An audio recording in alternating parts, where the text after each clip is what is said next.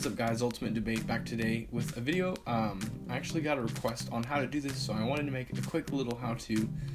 It is how to adjust the time on your Raspberry Pi. I have a 3 right here, as you can tell, or as you can't, I don't know.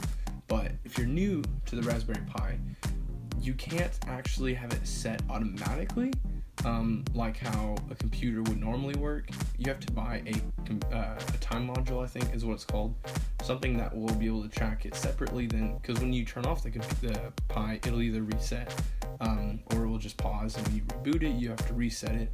And you can do a code in the terminal.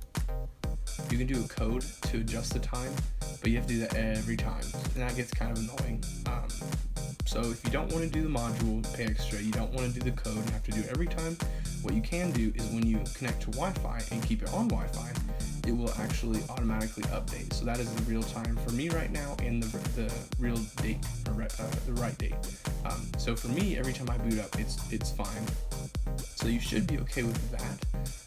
If for some reason it's wrong and you still want to adjust it, all you have to do is go to menu, you hit preferences, Raspberry Pi configuration, you can go to localization, and you can actually set your time zone. So that way, if for some reason it is off, you can find a city that is in your time zone. For me, Chicago is the one listed, Houston's not. So you put Chicago, it adjusts normally, and then it should have the right one. If not, you can play around and get it to get the right one. As long as you're connected to Wi-Fi, you're good. It should stay on there, but like I said, you can do code. I'll leave a link to the help page that showed me the code, so if you need to do that, you'll have access in the description to that webpage and find the code.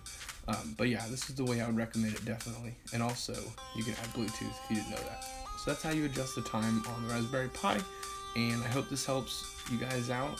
Big shout out to Julio Ibarra for requesting this idea. Thanks so much for your input. I hope this helps you out and gets you using your Raspberry Pi a little bit easier.